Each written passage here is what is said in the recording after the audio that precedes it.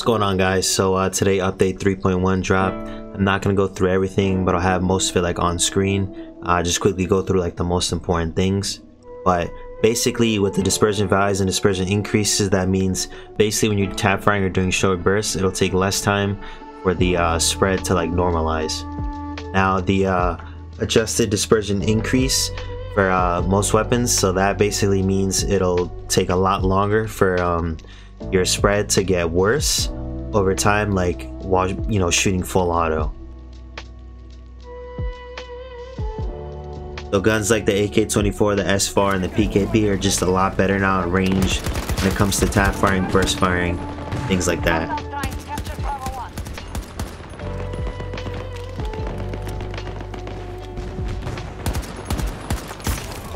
So they improved hipfire accuracy for all SMGs, which is actually wild. Following up with this, on the SFAR and the K30, there was a bug that caused bullets to fire below players' aim. So the K30 is literally nuts right now.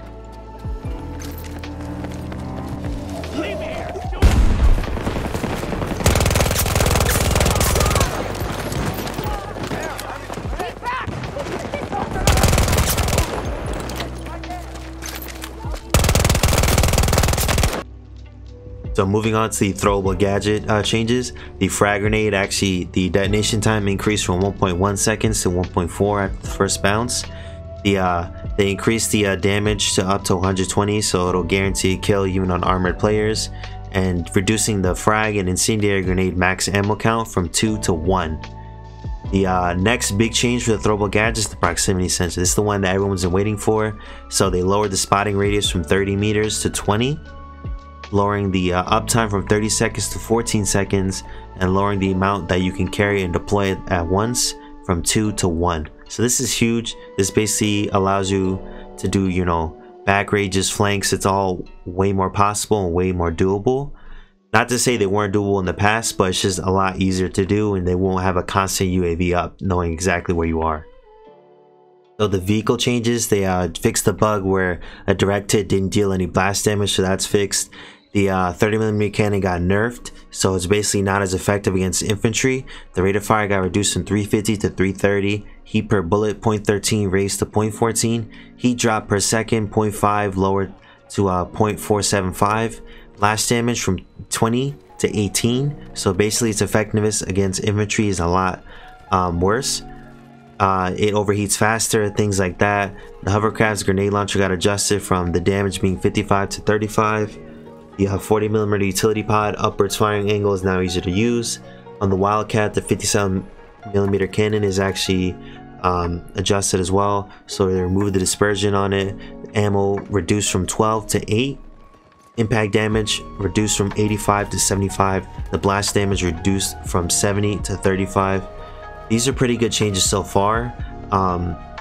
There might be some more adjustments need to be made again on the bolt, because honestly it's still a really fast vehicle and it's still pretty good, but you probably have to play a little more lame when it comes to like the 30mm cannon and stuff like that, but we'll see as the future goes on.